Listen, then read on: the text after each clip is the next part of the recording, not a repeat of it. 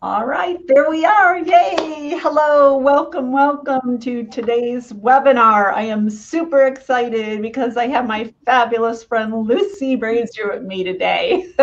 And in just a few minutes, I'm going to tell you about Lucy, but look at all of you coming in on the chat from Canada, Washington, California, all over the place. It's so great to see all of you. So yes, please say hello. And this way Lucy could also see where you are coming in from. Spain, Lucy. There's a Spain on there. Lucy just got back from Spain not too long ago. So welcome to A Global Perspective of the Administrative Profession. I'm Joan Burge, founder and CEO of Office Dynamics International. We are a global leader in the development and presentation of sophisticated training programs and information for administrative professionals. And we've been doing that for 30 years. This is our 30-year anniversary. So it's pretty exciting. And wow, when I think about 30 years, certainly have been a lot of changes in the administrative profession. And now we're going through this whole new world as we started the 2020. And today is going to be a very important conversation, and Lucy is going to shed a lot of light for you. And our goal is to uplift you, inspire you, and educate you. So, and I'm confident we'll accomplish that. A couple logistics first. The learning part of the session will be about 40 minutes, followed by Q&A. So Lucy's ready to take all kinds of questions today. And you could submit your questions anytime during the program. In the lower right-hand part there's a little icon down there that you can click on and submit your question. And then Malia will pull those and have those ready for Lucy later in the webinar. What else? If you have technical issues, the only support we can give you is through the chat. And you will receive a replay link following today's webinar. So before I tell you the formal headings and titles for Lucy, I'm doing my own description for a minute, Lucy. So when I think of Lucy Brazier, I think of the woman who never sleeps. I swear, I don't think she ever sleeps. She travels the world and is passionate about this profession. So if I had to tie it all up, that's how I view her. Now for the formal part, she is the CEO of Marcham Publishing. She is publisher of Executive Secretary magazine, which is an awesome magazine. I love it. It's always packed with great information, useful information. Lucy has presented and emceed events in over 50 countries. Like I said, I don't know how she does it. I tend to stick to the United States. And she's certainly qualified to give us a global perspective. So welcome, Lucy. Yay. Oh, hi, Joe. It's so wonderful to be here. I've been so looking forward to this. I think it's so wonderful to be invited on. So thank you for the invite. Oh, you're welcome. I am so glad you're here. So we're just going to dive in because I know you have a lot to share today. So I know, well, one thing to give them background, you and I and some of the other administrative thought leaders, we've been having a lot of conversations since COVID started, and we've all been trying to keep an eye on everything and be proactive and being able to deliver information for assistance. So my first question is, what are you actually seeing, in the profession, especially since the pandemic started? Yeah, I think it's quite important to key it up, really, so that you have the background, because actually some of the stuff that's happened in the past is really relevant. And I think that giving you a picture of that kind of builds to where we are now. And, if you've heard me speak before, you will know that I always talk about 10 years ago and the recession that happened then, and the fact that that was the real game changer for the assistants out there, because what it meant 10 years ago when Lehman's went bang and businesses let go of all their middle management was that you then stepped up and took on a lot of the middle management tasks. So we find that now we have 87% of assistants doing events. It's about 53% of you doing HR. There's a whole heap of you doing finance or marketing or PR, whatever. And from that, what we found was that the majority of you were taking on about 20% more work than you had before. But obviously, because like now, so many of you were being let go initially, you were scared for your jobs. So you did it without any training and without any more remuneration. So let's roll forward a little bit then, and let's talk about what we've been training over the last couple of years, which is that we are right in the middle now of the fourth industrial revolution. And what that means is that we're looking at a lot more digitalization. We're looking at robots taking over a lot of work. And if you saw that terrible article in the Wall Street Journal a few months back, you know, there's a lot of questions about whether the assistant profession would survive at all, the administrative profession, which I think is total and utter nonsense. And in fact, the facts in that article were completely wrong. She had only gone and looked at one segment of the Department of Labour's figures. And the Department of Labour, I don't know if you are aware, but only has one category for administrators, and it tends to be the lower level. And in fact, there's a lot of campaigning going on right now in order to elevate that and make sure that there is a senior EA level in there, because that then gives us a benchmark and a touch point when we're talking to HR directors as to what you should all be paid. But that's something else I'm going to come on to in a moment. But what actually is the case is that, yes, if all you are doing is task-based things, so if you are doing repetitive tasks, if something can be repeated in the same way twice, then yes, it can be automated. And yes, AI, artificial intelligence, will eventually take that over. In fact, they're saying by 2025, 48% of work will be done by human beings and 52% will be done by robots. So we have to be mindful of that. And even before COVID struck, I had 58% of you telling me on our latest survey that you were feeling underutilized and that you didn't know how to have those conversations with your executives. So what does that mean? Well, to me, what it means is that assistants that want to stay ahead of the game and want to be recognized within their business as adding value and contributing return on investment to the business, which, let's face it, is what you're all hoping to do, need to be picking up not the repetitive tasks and the reactive tasks, but proactive work. So projects and writing reports for your executive and maybe putting together briefing documents, and stopping thinking about yourselves as gatekeepers of people and starting to think of yourselves as gatekeepers of time, because that's what you're employed to do. You're employed by your executives. Well, you're employed by your businesses, actually. Let's just get that straight. You're employed by your businesses, not by your executives. So your executive is the person that you're employed to make sure that they are the best that they can possibly be. So you are taken on by your business because your executive is paid a lot of money to make sure that the money they're spending on them is best spent. And to that end, you should be looking at all the things that you can take away from them.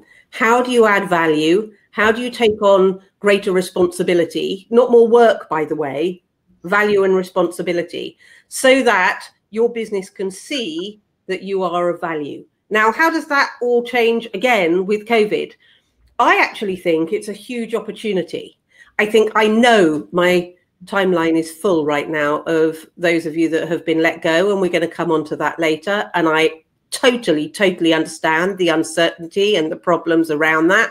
But what I would say to you is, we have been fighting for 10 years and Joan for 30 years. And God bless you, Joan, for forging the way for the rest of us.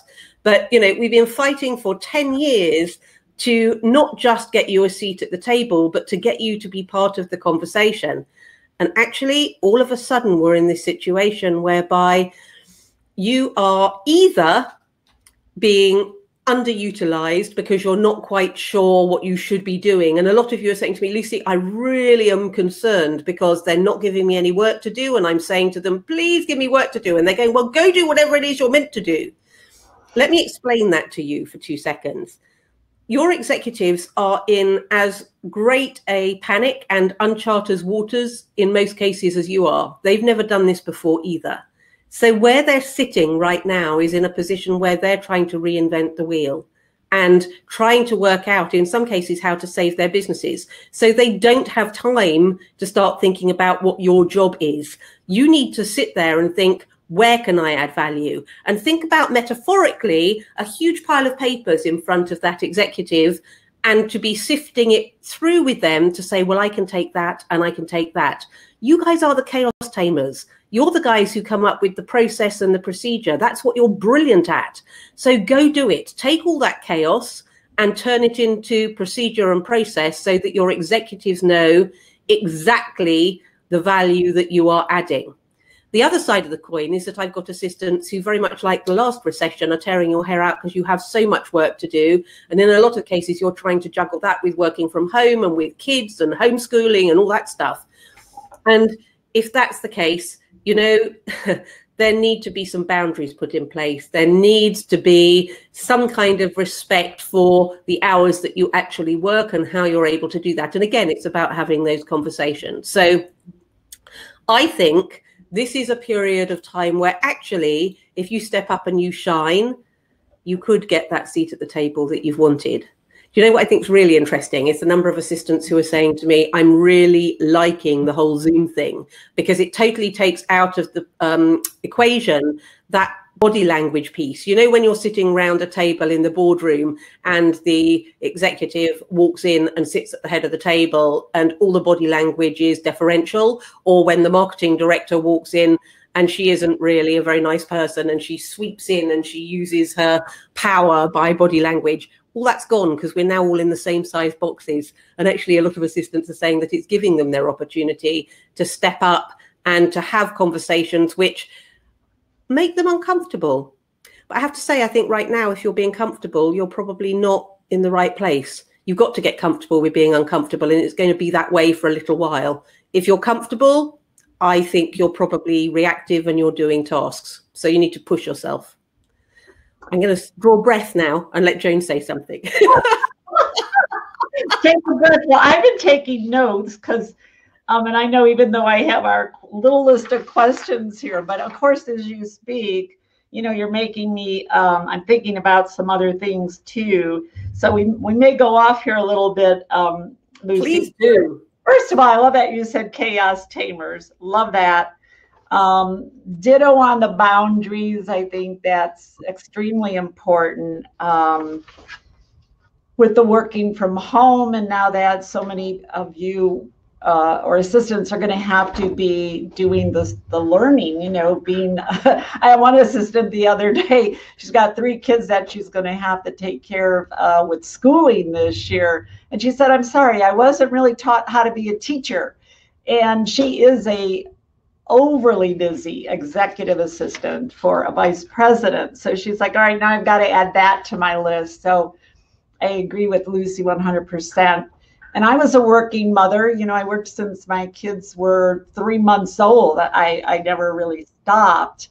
I just love being a career woman. But even then, even when I was going to the office, but coming home and having a lot of responsibilities, you still have to set boundaries and delegate to your kids. I mean, to me, if your kids are old enough to start emptying the dishwasher and cleaning their room and do the laundry, you do not have to be doing that. And I think, you know, I know I'm kind of going off here, Lucy, but I think this is important as well, is women, which 97% of assistants are female, feeling that obligation that, well, I've got to do it all, right? And that puts a lot of added extra stress and pressure. There totally is. And I think, Joan, what's really interesting is that there's a lot of research out there at the moment, not necessarily in the administrative profession, but which is saying that women are going to come out the other end of this not in a good way, because it's reverting to the way that it used to be, where men are there doing the work and the women are trying to support rather than driving their own careers forward. And I saw one particularly which I found horrifying, which was about academics, which was saying that already the number of women submitting papers versus men is down absolutely massively, because the men are being given space to continue and the women are not. And I think that's really important. I think, you know, the way we do it is we time block everything. And if you don't know about time blocking, there's an amazing article in the Harvard Business Review, which I will forward you the link to, Joan, so that you can send it out. Oh, but basically, in my calendar, I don't like to-do lists. I have a to-do list, but on a weekly basis, I sit there and I go, okay, so what are the things I have to accomplish this week? And then they get time blocked into my calendar, but so does breakfast. So does my 2-hour walk every day. So does having dinner with my husband in the evening. So does, you know, watching a TV show that I really want to watch a couple of times a week, so that I don't end up feeling utterly overwhelmed with everything that I have to do, and so that I find I do have space for my family. And as somebody that has worked from home for the last 10 years, and Matt, my assistant, also works remotely, so we're very rarely in the same office, I can tell you that the real secret is A, to plan it in that amount of detail, but B, to keep communication lines open with your team and with your executive. Because I think that where there are problems with assistants and executives, it's always about communication. So it's about meeting regularly. And I know that Joan and I both believe in having daily huddles, even if it's just 10 minutes a day, to catch up on what the things are since yesterday. So you make sure that you are working out exactly what the priorities are. And you know, you can cover a huge amount in 10 minutes if it is an everyday meeting. And I don't believe Matt can look after me properly unless Matt's my assistant, by the way. I don't think he can look after me properly unless he understands on a daily basis what those priorities are. So if I don't have those meetings, he can't get on with his job. And I know a lot of you go, oh, Lucy, yes, I know, but I get taken off the calendar all the time. Well, yeah, do you, or do you take yourself off the calendar? Because actually I talked to 4 really senior CEOs quite recently at an event, and you guys had all said to me, Lucy, please ask them about being taken off the calendar, because we want a meeting with them and they won't have it and they keep putting it off. And when I said to them they want to know how they stay on the calendar, they all blinked at me and then they smiled and they said, yes, but they look after the calendar. You know, and I know exactly what they mean, because actually, if I have my team in my office, which is very, very rare, but if I do, people come in, we have a meeting, they go out again. They come in, we have a meet. If Matt arrives, I don't think, why is he here? He shouldn't be here. I just think, oh, Matt's here, and we talk, you know, but it's up to him whether I'm on the calendar or not. That's a good point, Lucy. I think, again, is touching on several good points. I love that you brought out the communication being more critical than ever, you know, on that regular basis, and the daily huddles, of course, yeah, we're big fans of that, you and I feel more than ever now the daily huddles are important, because I'm sure a lot of businesses out there are like us, having to pivot, and everything's changing every moment to moment almost. You know, it used to be maybe, you know, in a day or whatever, but the changes are coming so fast. And in fact, when we were working from home, we're back in the office now, fortunately, but when we were working from home, I was FaceTiming Malia a couple times a day. It wasn't just the morning huddle, like as things were arising. And I prefer get on FaceTime or Zoom, because I want to see your face, and I don't want to be texting and that kind of thing, right? That's the communication, talking to each other, get that clarification, get it figured out, nail it down, and move forward. So we found we were actually doing it more. And I really would like to us to encourage the assistants who are with us today to be very adamant. And Lucy, I feel, again, you said something very important when you said they take themselves off the calendar. And I'm sure you can build on those, Lucy, but sometimes when I'm teaching assistants about the daily huddles and why they're important, I'll hear, well, my executive's just too busy. I mean, they don't have time for me. They're really busy people.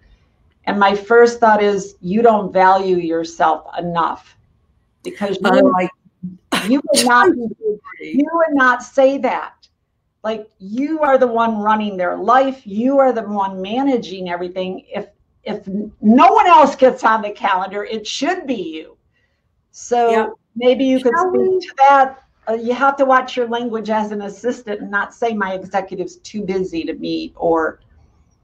Yes, I think it's interesting. I'm watching the chat, and I think it's very interesting watching the comments come up, and I'm hearing you, and I'm hearing your pain at being taken off calendars, because yes, some of you are being, and that's because right now they're, just so busy. But let me just boil it down for you, okay?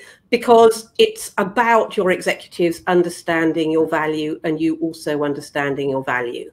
And when it works and you work in partnership properly, it's like one of you breathes out and the other one breathes in. And it's like there is one whole person. And I am going to go into that in not too much detail, but I do just want to explain it to you, because I think it's really, really important that you understand what you are there to do. Okay. And I talked a bit earlier about gatekeepers of time. But what I'm saying to you is, your executives are absolutely phenomenal at certain things and rubbish at others. And there are things that you are absolutely amazing at that they are terrible at. Yes, and you can do probably quite a lot of what they do. So let me explain that. I'm going to use very quickly a psychometric testing system that I train on, which is called Belbin. And Belbin talks about where you sit in a team. And basically what Meredith Belbin said is that in the ideal team, you have 8 different types of people.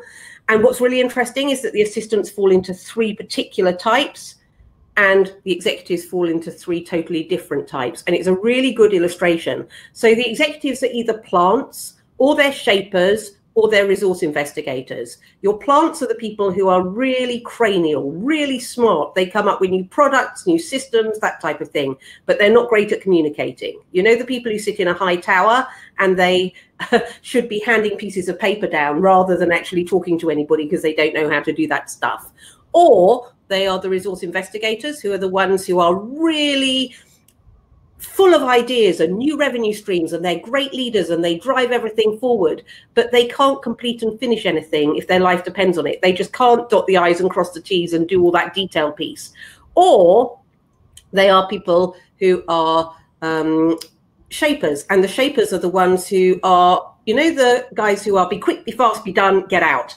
I want it done my way or the highway. I'm not interested in having conversations. So quite often, if you're assistant to them, you're trying to do the communication piece. Now, on the other side, with the assistants, what you have is you have completer finishers, who are the ones who do the dotting of I's and crossing of T's and the detail, and are the perfectionist, and quite often don't want to delegate to anybody else because they think they're the only ones who can do it. Or you have the implementers, who are the people who are process and procedure led. So quite often I'll say to Matt, I've had an amazing idea. And he goes pale because he knows that he's going to be the one who has to put that detail in place. And then you also have the team workers, who are the ones that smooth things over and make sure that everybody's happy and that the communication piece is done properly and that everybody understands how it works. So actually you've got your executives over here doing their stuff, and you've got you over here doing your stuff. And when you meet in the middle, it makes 2 sides of the coin and one complete person. And that is why the business employs you. So actually, if your executive is not allowing you to do the things that you should do, isn't meeting with you, isn't giving you their email, isn't giving you their calendar, especially right now, when businesses are requiring that their executives are freed up to go and do the things that they are phenomenal at, you're not doing your job properly. They're not allowing you to do the job. And that's why I said at the beginning, it's not your executive that employs you, it's your business. And there is a real distinction. And I honestly feel that you almost have a duty to train them, because the very best of you will give your executive back 80% of their time. And that's 80% of their time that they can use to go and do sales meetings, or seeing clients or writing proposals or coming up with plans to save the business or any of the other things that the business really needs right now. And that's why I think that COVID is such an opportunity for you, because for once you actually have an opportunity to sit there and take the bull by the horns. And here's how you do that conversation. Blame me. Tomorrow, when you pick up the phone to your executive, or even later today, you say, I saw a webinar today, and the woman that was talking reminded me that my role was to make sure that your time was freed up so that you can be exceptional. And I have some ideas around that. And then ask for a meeting and talk to them about it. Because in that meeting, you're able to say, look, I know up until now you haven't let me do your email. I know up until now you haven't let me have your calendar. I know up until now we haven't done regular meetings. But you know what? This is critical. And we absolutely have to get this rhythm right, this communication rhythm right, so that we are able to be effective as a team.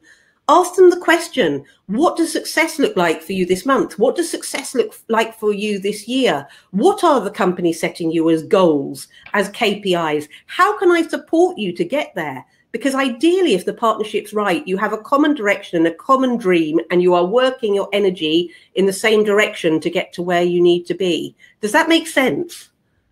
Yeah, makes a lot of sense. Thank you. And that kind of segues me into another question we were going to talk about, Lucy. So those of us who are in the administrative training, industry and education and information, we've all been talking about how this is a prime opportunity for assistants to really step up and lead and be the leaders and take the initiative to manage up. Don't wait for your executive. And with that, I just want to add that I've had a little bit of a concern the last month maybe. That is, I see assistants being left out more, they're being furloughed, and so forth. That if assistants don't step up now and truly lead and leverage this time, it will and can affect the profession overall, because it'll be that out of sight, out of mind. So can you expand on that? This is a time of opportunity, and what should they be doing? Not just really sitting there at home waiting to be told what to do, but don't waste this time, right? No, I totally agree with you. And I think it is a time where you can really step up and you can assert your authority to a certain extent. And I know some of you are saying to me, well, I don't see myself as a leader. But you know what, Joan? Leadership these days is not about being out at the front and bringing everybody behind you. Leadership these days is about influence rather than authority. And it's about making sure that everybody gets home safely. And isn't that what an assistant does every single day? And, there are certain skills. There's a document which was produced by the World Economic Forum, which is called the Future of Jobs Report. And even before COVID, that was a really interesting document. And it sounds like it's really heavy, but actually it's not. It's really, really clear. But what's interesting on that document is it is saying that number 3 in the top 10 declining jobs in the next 5 years is going to be administrative assistants. But that, again, is like the Wall Street Journal article. It's the lower level. It's the task-based people. So to me, the most important thing that you can do is to really, really get to know your business. And I don't mean just knowing, I mean really understanding.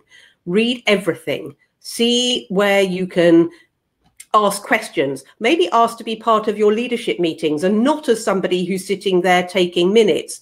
Because if you're in a leadership meeting and you're taking minutes, you can't listen.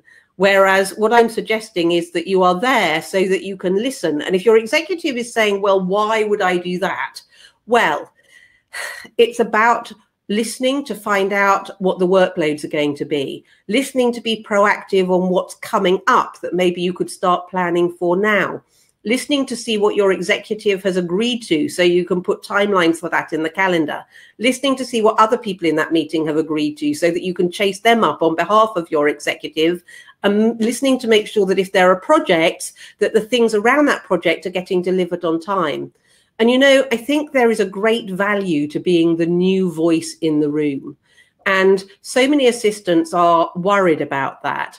But especially at this time, believe me, I am wonderful at what I do, but if I have to do something that is about process, I would rather stick pins in my eyes. And that is why I employ Matthew, because he's brilliant at it. So, you know, in this time where everything is all over the place, just have a think for 2 seconds, will you, about the number of processes that are going to need to be changed within your business and how you could start looking at that, even if it's just doing the research and reading newspaper articles or looking at what other companies are doing in terms of how they're going to be structured when we come out the other end of this, so that you're able to put stuff in place for your executive and say, hey, here's some information that maybe you hadn't thought of that I've gone away and I have found for you. That's what I mean by being proactive, thinking ahead, thinking, how can I make their life easier? Don't go to them with problems, go to them with solutions that you've come up with. You know, maybe surround yourself with a group of people that you really, really trust, that you can bounce ideas off, so that if you're worried about bringing stuff up to your executive, you've got in there first and have worked out, you know, the stuff that you're going to say.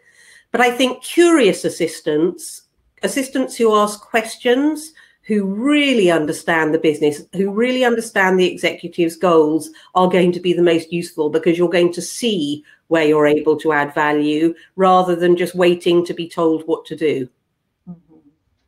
Excellent. Thank you. Every once in a while, I'm listening to you, and every once in a while I glance over the chat, seeing if there's anything I want to build on now. But there's too much. There's a lot to cover.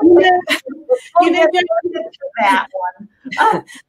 I think if they're looking at really practical ways, not of stepping up, I would say, and I'm going to tell a very quick story now, because I think it kind of puts it into perspective.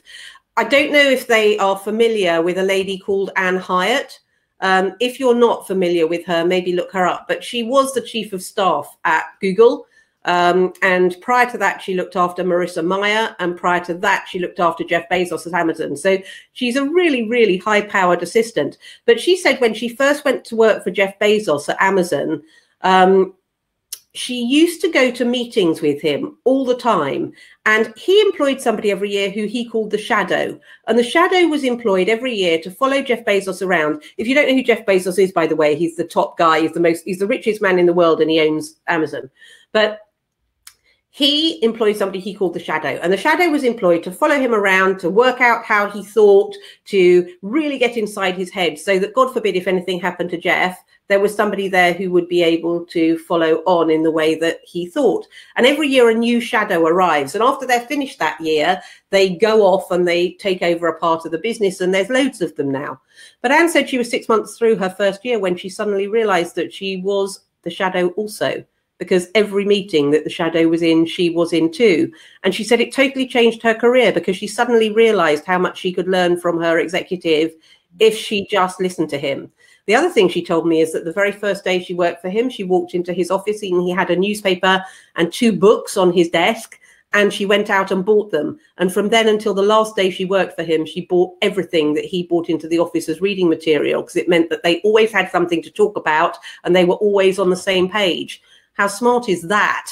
But, you know, I talked to Anne about the things that she said, because I interviewed her for a webinar a few years back, and I talked to her then about things that she felt we really should be doing as assistants to step up. And she said, just volunteer for projects that are really outside your comfort zone. There was an occasion when Eric Schmidt, the chairman of Google, was going off to Israel, and she said, would you like me to put together a briefing document for you on the history of Israel? And then went and researched it. And he came back and said, that was just so amazing, Anne.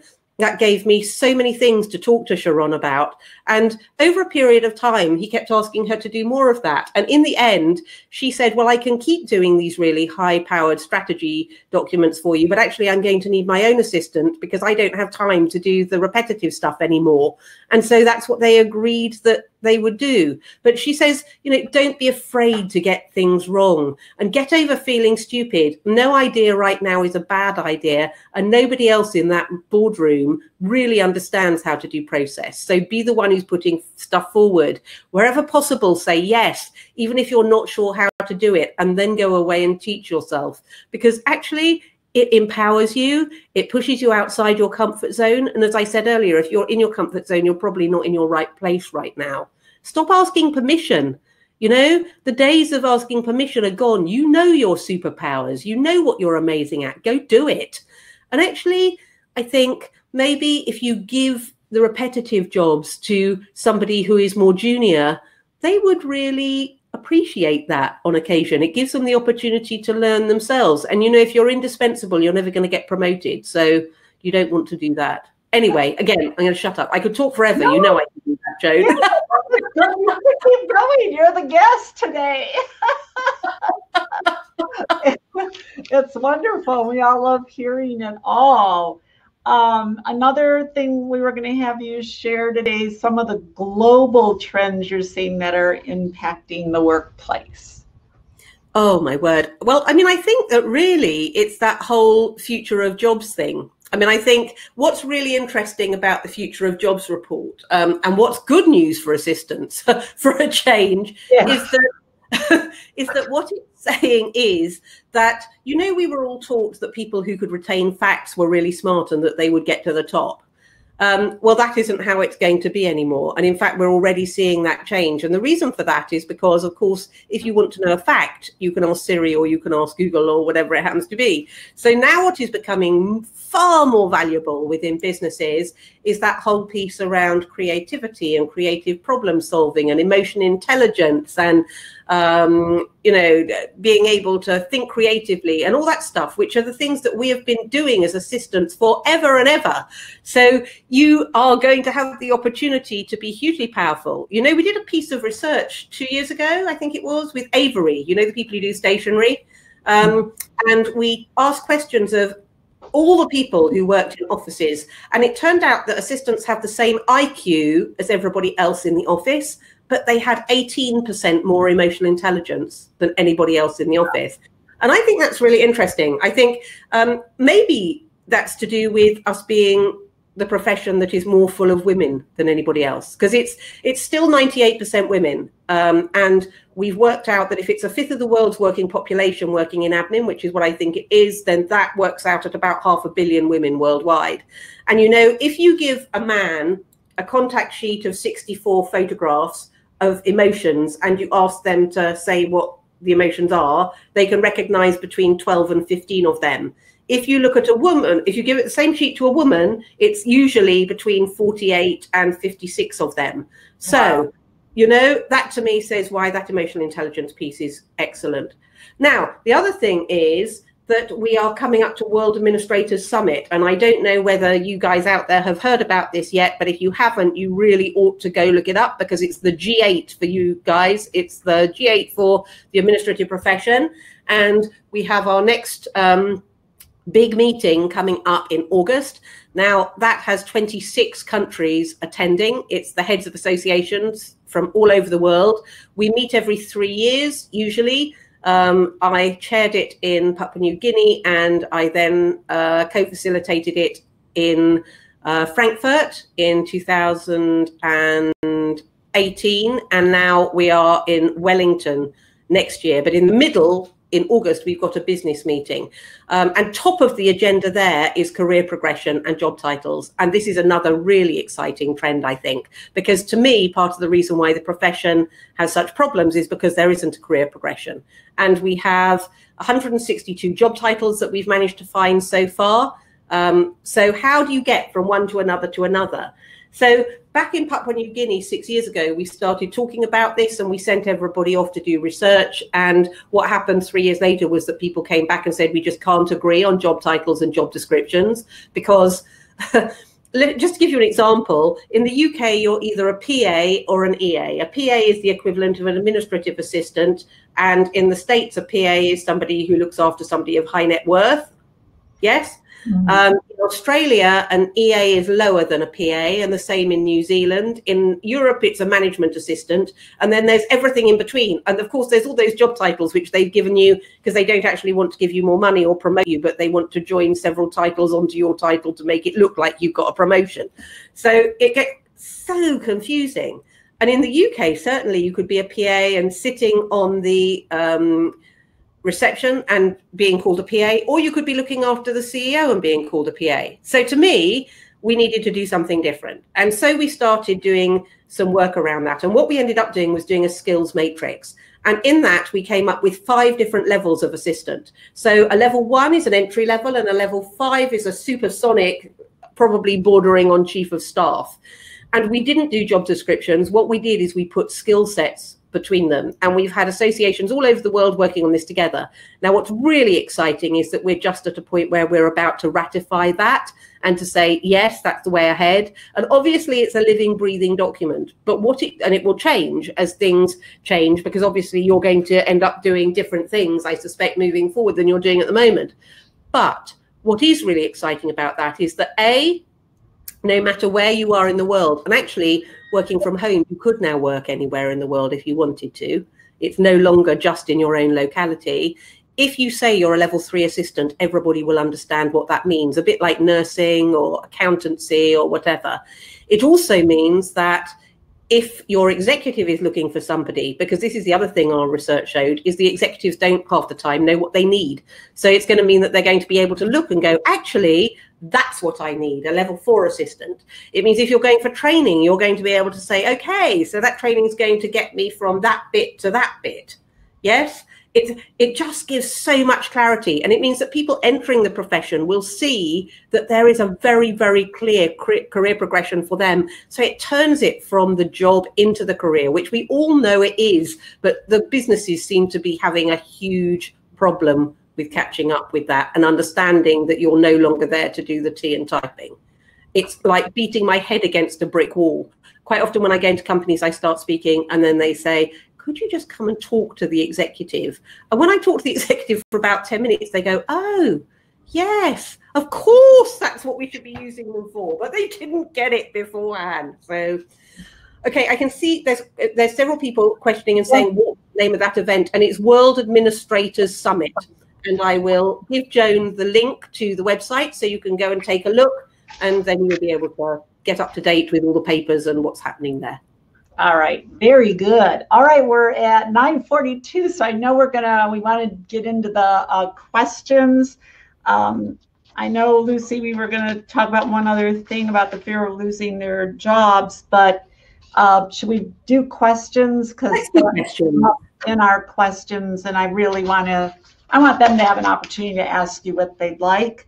So everyone, and I hope you could stay on for this and stay with us to the end, because I also want to tell you about a special announcement, because Lucy will be speaking at our live virtual conference. So I hope you can stay on till the very end. But Malia, why don't we go ahead and start taking questions? Hi, Malia. Hi, Joan. Hi, Lucy. Hi, Lucy. Okay, let's get started. So Nancy writes, I support several C-suite executives and 5 VPs. It wasn't always this way. Our company went through several reduction in force and she was given additional responsibilities. While I accepted the additional responsibilities, my compensation did not increase. I'm the type of person who's shy to request, and yet I excel in what I do. I'm loyal, I'm dependable and dedicated. How do I build up my self-confidence and be taken seriously?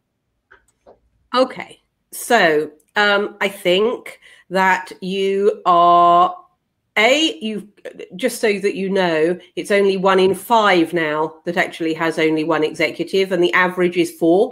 So if you've got less than 4, then you're doing all right. I think it's a matter of time management, because at the end of the day, if they are paying you, and I'm not suggesting for a minute that you sit there and go, that's not my job, because I know that isn't in any of your remits at all. It just isn't who assistants are. But what I would say is, if you go back to the time blocking thing and you are putting in time for what you're doing for each person, and maybe color code the different executives so that you're sharing that calendar with all your executives so they can see what you're doing. Quite often, because Matt and he has his own calendar and I have my own calendar, and he has all his tasks and projects in that calendar. So when I go to him and I do my, hey, I've had an amazing idea, he goes, where? And he does it in a really nice way, but he shows me the calendar and says, where would you like me to put this in the calendar? And sometimes I say, yay, fab, let's look at it. We can look at it maybe in a month's time. It's not so important. And sometimes I say, well, actually, I think it is important. Let's take that out and we can put you in there. If you have executives who are wanting to be the priority all the time, you need to get them to have a meeting and work out what the priorities are, because that isn't your job to do that.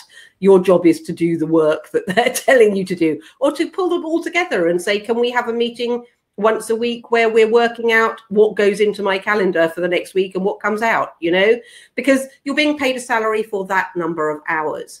So if you are wanting to increase your salary and have that conversation, that is about, to me, doing a time audit. It's about working out over the period of maybe a month exactly what hours you're doing and what you're spending it on and how that is working for the business, and then comparing that against your job description. And the next time you sit down to have I always want to call it an appraisal, which is what we call it in the UK. Joan, you might have to help me out there. What are you calling it out there? Yes, performance. Yes, your performance review. That's the point at which to sit there and say, here is the time audit that I've done, and here is my job description, and here is what I'm actually doing. And maybe we could look at ways that my remuneration could increase based on the additional work that I'm doing. But I don't think you should ever be scared of doing that, you know. I think it's interesting. Sheryl Sandberg's book, Lean In, which if you haven't read it, you really ought to as a woman working in the marketplace, says that I think the figure is something ridiculous, like 66% of men will argue when they're offered a pay increase because they see it as a game, and they will try and get the pay increase from what they've been offered, whereas it's something stupid like only 4% of women because they're worried they're going to be seen as being aggressive. So we've got to get with the program a bit here and just not feel scared about having those conversations, especially as here we are again in what can only be described as a recession, really, although obviously we've got the pandemic attached as well. And I'm seeing the same patterns again. I'm seeing you all coming up on my timeline as being let go, and then you're feeling so lucky to have jobs that you're just going with it and doing whatever's asked. It's not on. It's not on, and it won't get you respect. Wow. Okay. Sorry about that. I lost my question, Jeet. You're fine. Okay. Tina says, I am in a startup branch, about 30 employees. Corporate headquarters is not providing corporate boilerplates/templates for standard office documents. I don't have a marketing background, but having to step up and create and build all these documents, and I don't know where to start. Do you have any suggestions? Vicky Sokol-Evans, who is also speaking at the virtual conference, I believe. Is she, Joan? She is, yeah. Yes. Vicky Evans is, as far as Microsoft stuff is concerned, she is the absolute queen. And she has an amazing session on styles, which will totally revolutionize the way you do your documents. And it will allow you to put your branding in there and everything so that you have templates. She, by the way, went and trained Bill Gates's team how to use Microsoft, his team of EAs. And whilst she was there, she put together a travel document for Bill and a travel document for his wife. And basically, you literally just have one document and you click it and say, I want Bill's version or I want Melinda's version. And it changes it so that it's the way that the other one wants it. She's a genius. Go find her. We'll put her details in there as well. And if you're signed up for the conference, you'll get the training session anyway. Yeah. Wow. He is truly, truly amazing. And yes, she's going to be speaking at our event, the same one Lucy's going to be at. We have a lot of great people. All right, go ahead. Next one for Lucy. Great. Sandy says, how would you suggest being proactive when you're sitting at home, out of sight of my exec, and trying to figure out how to help him? He's very close to the vest with his work. Okay. So you're sitting at home, you're feeling you're out of sight, you're out of mind. And if you're emailing, then yes, probably. But I would suggest that you do exactly what I said to you earlier, which is to call them up and say, I just sat through this really amazing webinar and the woman reminded me that this is my role, especially at the moment. And so I would like to fix a meeting with you to talk about the ideas I have had in order to realign how I make sure that you are the very best that you can possibly be, especially at the moment in the crisis. Take control. You know, I wish you would stop thinking about yourselves as support and thinking that you've got to keep your head beneath the parapet and not say anything. Let me tell you something. Let me give you one more quick story. And I know that some of you are going to need to go shortly. But I work a lot with a guy called Jeff Hoffman, and Jeff Hoffman is the guy that owns Priceline. So if you don't know him, then you you kind of do know him. But he says that he tells all sorts of stories, actually, when he's speaking on the circuit. But one of the stories he tells is about going one night to have dinner with a friend of his who was an eminent heart surgeon. And he got there and his friend was doing his calendar. And he said to him, "Carl, what are you doing?" And Carl said, "Well, I'm doing my calendar." And he said, "But aren't you worth $500 an hour?" And Carl looked at him. And Jeff said, "You know, if you don't have an assistant, you are an assistant." So in other words, Carl was paying his assistant $500 an hour to do his calendar. How many things is your executive currently doing that you should be doing? Because to me, if your executive is insisting on doing all that stuff, it's almost like they're embezzling from the company. They are paid to do executive things, not administrative things. And you are paid to do the administrative stuff. So equally, if you're not doing it, you need to step up and have those conversations. That's what you're paid to do. Nice. Okay. No, perfect. I love it. Very perfect. Okay, Aaron says, interestingly, it appears my input and participation is less welcome now than it was a year ago. My executive's under a lot of pressure and appears now to see my previously welcomed input as trying to do his job. I have fewer and fewer tasks to do. Will you please help me to be more understanding of what my executive's going through right now? Yeah, he's in meltdown. Well, you know, I mean, in all seriousness, you have executives out there right now who haven't got a clue how to deal with this situation, who are under so much pressure, you know. So rather than working behind them and ask permission, work alongside them.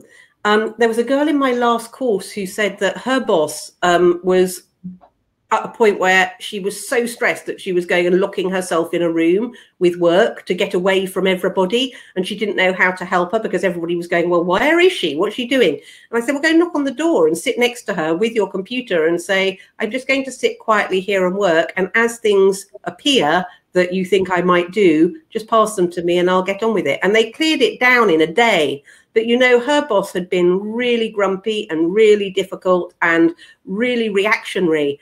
But it's purely because they don't know what's going on either. They really need you to take the stuff that is, you know, that they don't know what they don't know. It's what I was saying earlier, you know, when I talk to the executives and you say, well, this is how you could use them, you know, your assistant could lead your entire team to victory if you use them properly. They go, "Oh, my word, I never thought about it like that." And when I tell them the Jeff Hoffman story about if you don't have an assistant, you are an assistant, they go, "Whoa, of course. Okay, all right. Have it. Have the email. Have the calendar." I actually got on YouTube a video that I recorded for Administrative Professionals Day, which was to your executives, which explains how best to use you. So if any of you are unsure about how to do that, maybe go find that link and then send it to your executive and say to them, "I was recommended this link and I thought it might be a good place to start a conversation with you," and see what they say from there. It's worked for a lot of other people. Maybe it'll help you. Yeah. It goes back, Lucy's at the point, it's the dollar value thing, which when I'm talking with executives, they'll brag about how independent they are, and I can take care of my own emails, and I can do my own calendar, and I can do my own travel. This was before COVID, because many executives are independent and tech savvy. And I would say, well, I know you can do it. It doesn't mean you should do it. So if you add up, like, let's say that executive spends 8 hours a week doing all those little things, which they don't think is much because it's 2 minutes here, 5 minutes there. But let's say even setting up your own Zoom meetings takes time. you go to them and you say, okay, that's 8 hours that you are utilizing doing all of that, and estimated that you're paid X amount of dollars. What does that equate to? Is that really what you should be spending your time on? That's what I tell them. Is that really what you're paid to do? I don't think so. You're paid to impact the bottom line. You're paid to impact the business, not run a calendar. And not that that is a lesser of a skill. It actually takes a lot of brains to run a calendar appropriately. And they're messing up because they're double booking themselves. They're not looking at, that big picture like a great assistant would look at, as Lucy and I know. It takes brains to work a calendar. It's not about the technology. Anybody could drop a date in, but a great assistant is going to look at the whole picture of that schedule, right? And where you are and what you're doing. And those are the kinds of things you've got to sell your executives on. It's not the task of a calendar, it's the brains it takes to make that calendar work well. Absolutely. And you know what? Matt and I don't touch my calendar. He will kill me if I touch my calendar. And we just have that understanding that how much time does that save me? Because basically someone comes through, they say, Lucy, can I have a meeting with you? Or can we have a chat or whatever? And I maintain my brand by saying, I would love to. How lovely. But I'm going to copy in Matt on my reply because he will kill me if I play with my calendar. And then underneath the signature somewhere where nobody is ever going to look, I put a number between 1 and 5. Now, if it's a 1, you're going to get a meeting with me probably today. If it's a 5, it will be a cold day in hell before you get a meeting with me. But that saves all the conversations. It just means good. I like that. I haven't heard that one, Lucy. But I also then put code. But I also put then a dot, and it will say 30 or 1 or 15, so that he knows how long I want that meeting for. So what that means is we don't have to go backwards and forwards ever with those conversations, which saves me so much time. It's wonderful. That's what it's about, right? That's really, really good. I love that. All right. Go ahead. Another question, I guess. We can take another one. And okay. Francois is asking if you have any special tips for administrative professionals in the public sector. Oh, my word. Spend your budget. What do I mean by that? Well, most public, actually, to be fair, I'm not sure whether that's the same in the States, but certainly here in the UK, most public servants, as they call them, are given specific budget for training, and then they don't know where to use it. So use it, go get it. I don't know enough, to be honest with you, about how the public sector works in the States in order to be able to give a comprehensive answer on that. Joan probably knows that sector far better than I do. Yes, we do work with a lot of those types of agencies and assistants from those groups. And as far as what's different, basically, I always teach the same. I don't really treat those assistants any differently. In fact, it's really interesting. When I first started teaching or opened office dynamics, we were living in Virginia Beach, which is heavy military there. And so my first big clients were the Department of the Army and the Department of the Navy, which was really interesting because I was brought up in the corporate world. And what they loved is that what I was teaching wasn't black and white. Like the military obviously is very rigid. It's by the rules. You dot every I, you cross every T. And here I was coming in at that time telling the assistants to use color file folders. Like they always use manila. And I was like, no, you got to use red means this is a hot item, and blue and green. And the powers to be were like, wow, we love this. Like you're getting them to think outside the box. So, I haven't taught anything differently or said anything differently. It's the same, rules that apply. I mean, I think the biggest thing we see the difficulty is the hang up and the lag time in communicating with these different agencies. I know Malia's gone back and forth hundreds of times and gets pushed to other people, and then we got to start all over again. So I just think being as outstanding and timely as you can be with your communications and keeping things moving forward. Sometimes I think they get caught in the system, the communications. So we're going to stay on for a few more minutes. I want to be sure to tell everyone something special before some of you have to head off. And if Lucy's okay with 5 more minutes, of course, I'm okay with it. But I want to let everyone know, as I said earlier, Lucy is going to be speaking at our live event. So our conference, which is October 27th to October 30th, they will be live sessions. So you'll be able to talk and interact with the speakers, and we'll have them maybe stay on after their session, which Lucy, I haven't even been able to talk to you about this, but in the platform that we're using, we'll have the main stage so Lucy would present in the main room.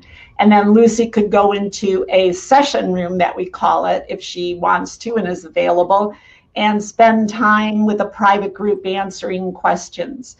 So you could have that private little extra time if you want to do the questions. We're very, very excited about it. Our theme this year, 2020 and beyond. To me, this is going to be the most critical year for conversations about this profession. And some of the things we're going to talk about is, this is really the time that you've got to market yourself and get on yourself and your LinkedIn, but it's not just having a profile on LinkedIn. You have to have a profile that wows people. So we're digging into the nitty-gritty of all these things and having your career portfolios in place. Vicki Sokol is going to be there giving us all kinds of tips. Mike Song is going to dig in on organizing your virtual office at home. We've got 2, Melba Duncan and Lainey Miller. Lucy, I think you know them. We love both of them. One's on the East Coast, one's on the West Coast. They run EA search firms, and they've got this great insight, brilliant women. So it's just going to be wonderful. What we want you to know is right now we have our early bird going until August 31st. So the early bird is $395.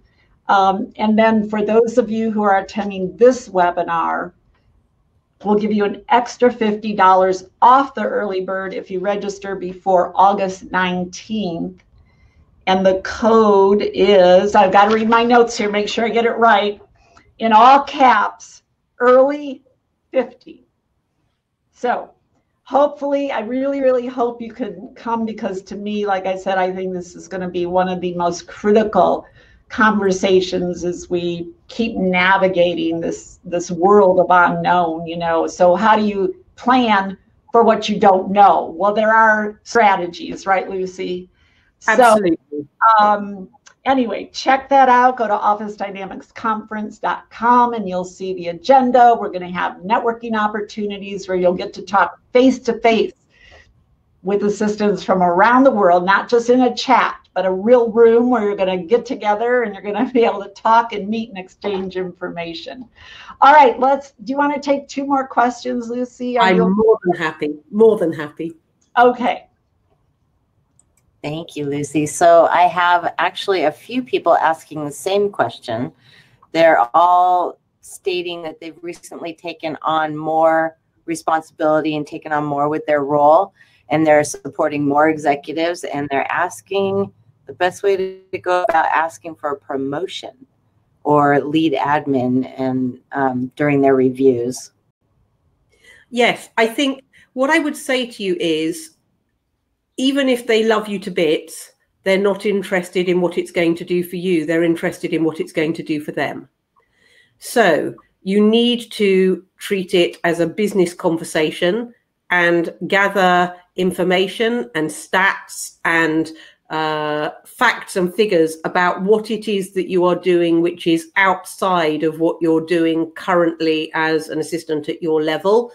And look at things where you feel that if you were to get promoted, you would be able to add value. What would be the things that would be tasks or projects that you feel you would be able to take on if you moved up the ladder, or simply start doing it, a little like Anne Hyatt did, and start getting out of your comfort zone so that actually you're able to go and say, well, I've already started doing this, this, this, and this, so that they can see that you're really moving in the right direction to be a proper strategic business partner, and that you are adding value to their role by doing that. It makes the conversation far less of a problem, I think, if they can see that you're freeing up their time and you're thinking ahead and you're getting proactive. Matt came to me. He was a PA for really quite a long time, and he came to me and he said, I've been your PA for ages now and I want to be an EA. And I said, well, excellent, good. And he said, so you'll promote me then? And I said, no, I won't. Because I think there's a real difference between a PA and an EA. And the difference, he said, well, can you explain the difference? And I said, well, okay, let me give you one example.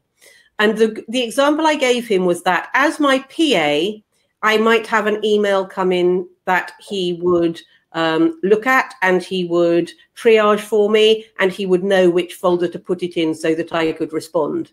As my EA, he would probably respond to it on my behalf. He'd still sign it, Matthew, but he would know enough about the business in order to respond on my behalf. So that was one tiny example. But as time went on, we really worked hard on him becoming more and more proactive.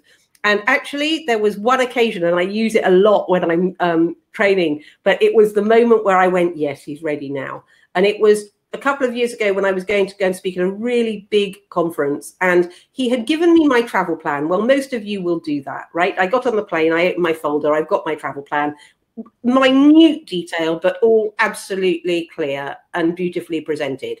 Then there was a second folder that had all the speakers in it and their biographies and the subjects they were talking on and photographs, so that I could look at it and research it on the plane. I hadn't asked him to do it, but he had. And some of you might well do that. But the thing that to me really stood out was that I got off the plane and my phone started pinging. And that was because he had gone onto LinkedIn as me and had written to every single speaker to say, I'm really looking forward to meeting you and I hope I get an opportunity to see you present. Now, think what that does to my business, because we have people writing for us in the magazine. We have the most amazing seminars. And, you know, so to have people that are feeling really warmly towards me because I've written them a personal message is above and beyond. And I just sat there and thought, yes, he's got it. That's the moment that he's become an EA. So that's my advice. Get out of your comfort zone. Don't ask for permission. Insert yourself into situations where you don't feel that you have any place being, and build the role for yourself, and then go back and say, here's the value I'm adding and I want to be made more senior. Excellent. That's a great story. I love that. That's really good. Okay, we'll do one more and then we'll let Lucy go here. It's 10:07. You've been very gracious staying on some extra minutes with us, Lucy. I love working with you. But I know you, and I know you love talking to the assistants and all of that. We both have the same passion right there. So exactly. We'll do one more. What's the last golden question for Lucy? Okay. Megan is wanting to know if you have any suggestions on how to take over a calendar for an executive that uses a paper calendar. Oh, kill him. I don't know. Who uses paper anymore? But yes, come on, Mrs. Brazier, get yourself together. Oh, man. So my thought is that, especially now, it's a really good opportunity to do that, because if you're working remotely, then you can't use paper calendars anymore, right? So maybe that's the suggestion. Maybe the suggestion is that you don't know what's going to happen over the autumn. You're concerned you might be working in different places. And actually now is the time that you would like to show them how you can share a calendar to both of your benefits.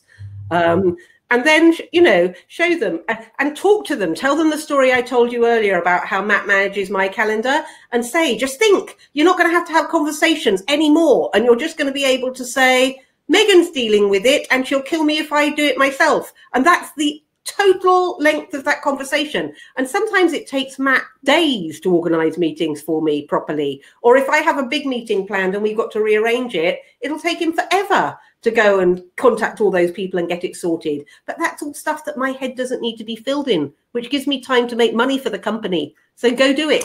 Go convince them that you think you might all go back into lockdown in October, and that actually now's the time to have those conversations. Yeah, very good timing, right? How could you even do that right now, the paper calendar, unless you were physically in an office together? And even then, that would be horrible. Horrible. Can't imagine that. All right, Nancy. Well, I want to, we all hate to see you go, but thank you so much for your time, and it was just fabulous to see you. We're looking forward to seeing you at our conference, which isn't too far away. October will be here before we know it. And it's going to be great fun. So I just appreciate everyone joining us today. Thank you so much. Take care of yourselves. Stay safe. Check out Lucy's magazine, Executive Secretary magazine. It's amazing. It's filled with just great usable information. And I love, Lucy, the variety of authors you have and contributors to it. They touch on all facets of the spectrum between business and the profession. It's that good mix. Including Joan, by the way, who is also on our editorial board. Thank you, and has been since issue 1. Gosh, that's how long ago?